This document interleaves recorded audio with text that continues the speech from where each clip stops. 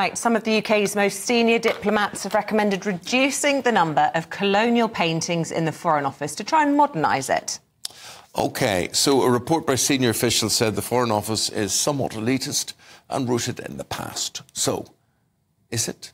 Joining us now to discuss all of this, anti-racism activist Imran Ayton and royal historian and broadcaster Rafe Heydel-Mankoo.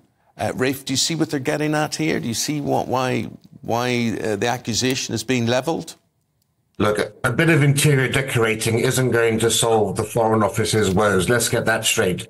You know, the Mandarins who wrote this report into the problems of the Foreign Office don't seem to realise that they themselves are the problem. Because for the past quarter of a century, our institutions have been run by people who actually loathe Britain, who are embarrassed by our history and any expression or pride or patriotism. We've had essentially a long march through the institutions, and it's one that has completely captured all of our institutions. And the people who are now in place are a new elite, but they are a progressive liberal elite, not the sort of elites we think about of old conservative chaps going to Eton and so forth. The new elites that occupy these buildings bear no resemblance to the generations who built them and ran them for years. They're actually cuckoos in the nest. And in the case of the Foreign Office, of course, the rot set in much earlier. I mean, it's always been ashamed of Britain. You may remember there was a famous episode of the BBC comedy Yes, Prime Minister in the 1980s, when the Prime Minister, Jim Hacker, says the White House believed that the Foreign Office is full of communists and traitors, to which his private secretary, Bernard Woolley, says, well, not entirely full, Prime Minister. And then you remember, you know, Simon MacDonald last year, the former permanent secretary, said that he and his colleagues were in tears and crying when Britain voted for Brexit. And then, of course, after that, they were completely subservient and defeatist when it came to negotiations with Brussels. And now they're saying that Britain shouldn't project an image of greatness on the world stage. I mean, that says it all. They're embarrassed and ashamed of Britain, and we should actually be at the forefront in celebrating the fact that Britain invented the modern world, and the fact that there are so many democracies around the world is precisely because of the British Empire. Imran, what would you see wrong with Rafe's argument there?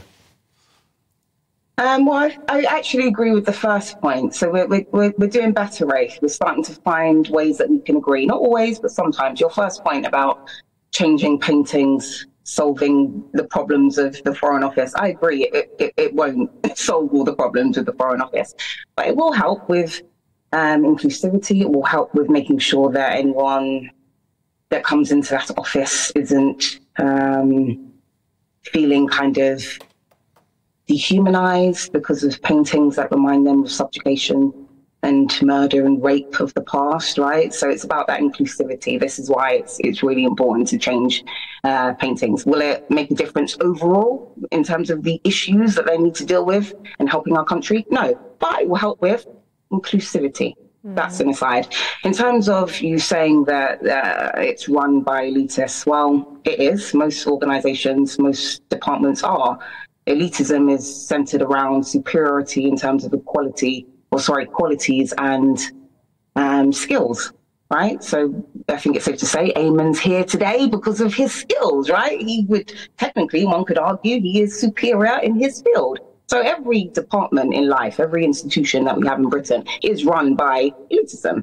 So I actually don't have a problem with that. The reason why I have an issue is because when we decide to be elitist, for those that aren't white, we connect those things because it's just the fact. Elitism is superiority, which connects to British superiority, which connects or is associated with the British Empire. And the British Empire, with its superiority, is connected to the subjugation, exploitation, rape, torture, and murder of many people around the world. So when we talk about elitism, we're kind of talking about two separate issues. We've got a superior set of people with skills and qualities, which is a good thing in order to help us thrive. And then you've also got that elitism, which basically lacks diversity in thought. And the reason why we need diversity in thought in regards to the Foreign Office is because they deal with so many different types of communities, so many different types of people, so many different types of thoughts, right? Better spent? No, and look, I don't disagree. Nobody should be dehumanised. Nobody should be feeling subjugated when they step into the Foreign Office. But wouldn't you prefer that the Foreign Office... That's not what you're saying.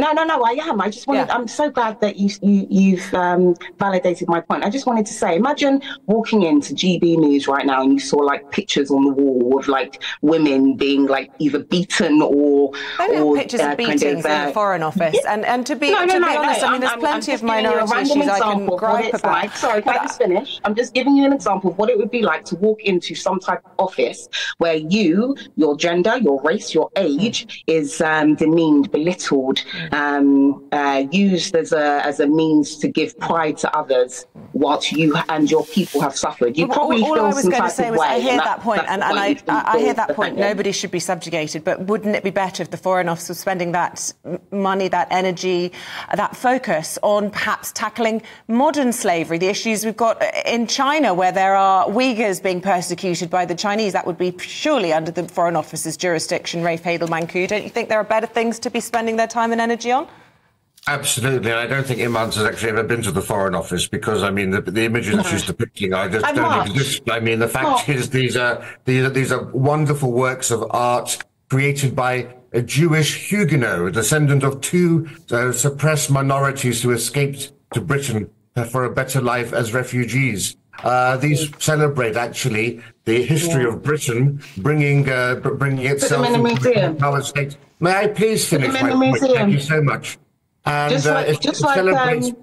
celebrates Britain actually, bringing many of the world's countries up to the level where they joined the League of Nations after the First World War. And so it's a celebration actually of Britain playing its part in improving the world, creating democracies around the world, and creating a system where actually we can have the sort of diplomacy rather than war that we have at the moment in time. And what are we saying? Are we saying that ambassadors are too fragile to walk past a painting? James Cleverly. You just said that. May I please finish my point? Right? You've had a long time to speak. I'm terribly sorry. Come on. So have you. You've had more time than me, sir. You'll both have your say. Don't worry. We'll make sure. Thank you so much. And James Cleverly was asked about this because he walked past those paintings with the former president of South Africa, and he said neither of them were bothered by any of this. When the state opening of Parliament happens every year in Parliament, the French ambassador has to sit underneath a painting of Waterloo looking at another painting of Trafalgar. I mean, come on. There are much more important pressing issues around the world. The Chinese and the Russians will be laughing at us. Strong, confident nations don't constantly navel gaze and beat themselves up about their past, that they need to look forward and be champions for what Britain is best at. There were fireworks behind you there. I'm not sure what that was all about, Imran. Was this because you agreed on a point there? There were thumbs up and then the fire, it was like the earth moved. Thank you for realising that. I didn't want to distract anyone from your point, Rafe. You made a valid point that I agreed with, and I put my thumbs up and I saw fireworks and I got really excited. I do like fireworks. I do apologise. You make a valid point. I don't disagree with you. There are far more important things than paintings, guys, and I think we can all agree with that. However, I will also say that paintings are really important. I just want to make two really quick points, so I know we're running out of time. It's not about pride or having a problem with your pride. Pride is really important for self-esteem, for every human being, for every community. Pride is so important. And that's why I need pride as a Black person. So when I walk into an office, I don't want your British pride to diminish mine. And that is what I'm here to talk about, Rafe. You have your pride, no problem, sir. But if your pride diminishes my pride, if you want to hold on to statues, paintings, and whatever artifacts you stole during the 50 countries in Africa that you colonized, if you want to steal things, if these are the things that give you your self-esteem, if these are the things that give you your pride, then now we have a problem. Guys, the clock is beating us. My pride. And you're thank you. Me We've been proud to have you both on this morning. Thank you both very much indeed.